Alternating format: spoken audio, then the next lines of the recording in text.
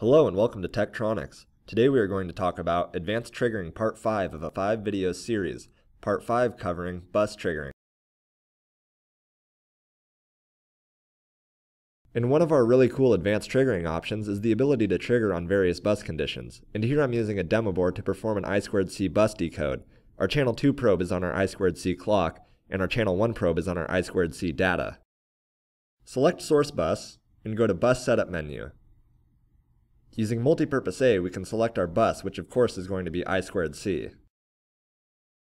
Select Define Inputs. We can use Multipurpose A to select our clock, which is channel 2, and Multipurpose B to select our data, which is channel 1. We can adjust our clock threshold using Multipurpose A, and our data threshold using Multipurpose B, and as always, we have a list of presets to choose from. And we just want these to be somewhere in the middle so we have clear high and low points. And I'm going to press Single Acquisition just to get a nice, clear, still shot of the data. We can choose whether or not we want to include read and write in the address, and we can choose the bus label. Select Bus Display, and we can view our bus or our bus in waveform. And if we zoom in, we can pan around and get a much more detailed look at our data.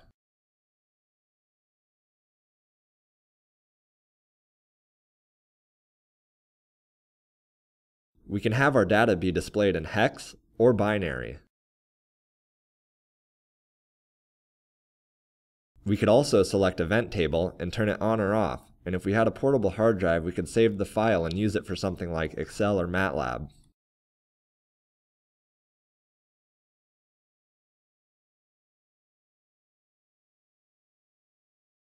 If we go back to our trigger menu, select Trigger On, and you can see we have several options. We are currently triggering on the start of the waveform, but say we were looking for a specific hex value in our data. Select Data, select Number of Bytes, and we could adjust our number of bytes by using Multipurpose A.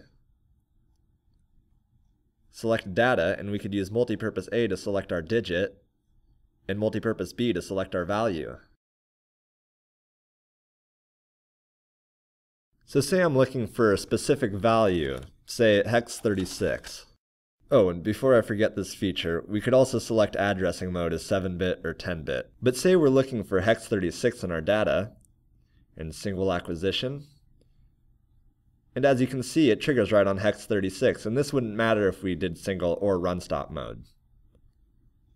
Now say we wanted to look for a value hex 35, and if we Single Acquisition, we see nothing because there is no hex 35. Thank you for watching our video. If you'd like to learn more information about our products, please visit www.tektronix.com/support, or if you'd like to learn more about advanced triggering, please click on one of the links provided.